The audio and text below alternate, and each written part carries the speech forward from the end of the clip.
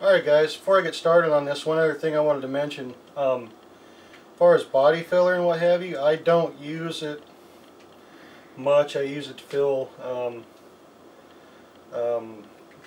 joints in the frame where I've done frame stretches and stuff like on this truck when I shaved the cab lights and the air horns on it. Anyway, the Tamiya stuff, I got this at Hobby Lobby and totally unimpressed with it. It shrinks down so bad, it was ridiculous. So I asked the guys at R&E at the body shop, paint shop, what they suggested, and this is Chrono Combi Spot Putty.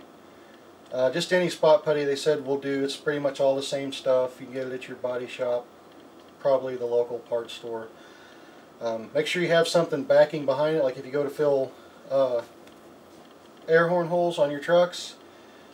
Make sure you fill the hole with like super glue or something hard to give this a backing to go into, or it'll suck down in a little bit, which I made the mistake on that truck. And they sank just a little bit after about 3 weeks after I did it, but I'm not fixing it. So anyway, if I was building it for somebody else I would, but it's mine, so who cares.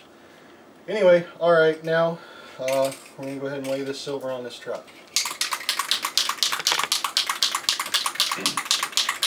Now this will be the first of two colors. I said this will be the first color, the sterling silver. Second color will be Viper GPS blue. And I think I'm going to do a waterfall paint job on it where it's going to be silver on the top and blue from about the windows down. So if you want to haven't tried yet, we'll see how it turns out. Anyway, I know everybody else does it. From my experience, from having friends that painted cars, worked in body shops and what have you, you always want to lay your lighter color down first when you do a two-tone paint job. So anyway, let's see if this stuff's going to turn out alright. You see, I'm in my living room. I don't have a shop or a garage. I wish I did. But I've got an understanding wife and a big drop cloth, so anyway, we're going to do it. Alright, now first coat here is probably I'll probably do 3 coats on this one. I'm going to see how it lays out first. But I just start out, really no way to explain it with words, I'll just let you watch. About 10-12 inches away. Just real light spray, light strokes. Make sure you kind of go up from the bottom too on everything. You don't want to leave stuff uncovered. Actually looks like it's laying really good.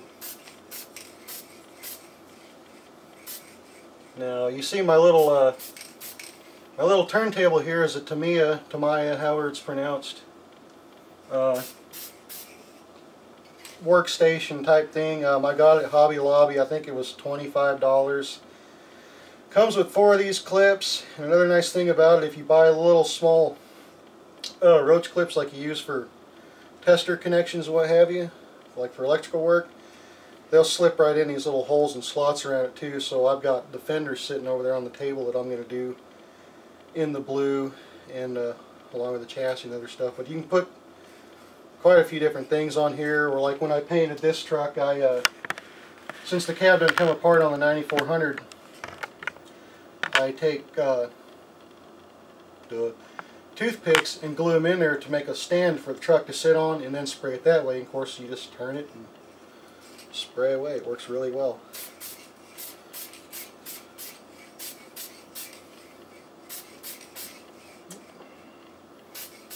And this stuff looks like it's covering really well, so it's probably going to be probably just a two-coat job. So anyway, when you get done spraying with your paint can, always make sure you turn it upside down and spray just until the paint quits coming out, and it'll clear your nozzle. So, excuse me. Anyway, drying times. When I'm painting this stuff, I'll probably let it sit 10 to 15 minutes in between coats just to get good, and it won't even be tacky by then. It'll be dry to the touch, but it'll still be soft. That being said, when I paint a truck or whatever, I'll do my first 2 or 3, coats here with this color, and I'll let it sit for about a week, because what happens is you want to let it harden real good, because when I've done them in the past, like the first truck I two-toned was that blue and white 9400. When I was putting it back together, like pressing the floorboard into it, I was squeezing pretty good, and I was leaving little fingerprints in the paint, actually in the clear. When it happens, if they're not bad, you can take like your t-shirt and just hold it and rub it out, and they'll usually buff out, but some of them didn't, so that was kind of a part of my learning curve when I started doing them. So anything I do now, it sits for a week before I touch it again. So anyway, we're going to let this dry for a few minutes, and I'll come back and hit it with the second coat, and we'll go from there.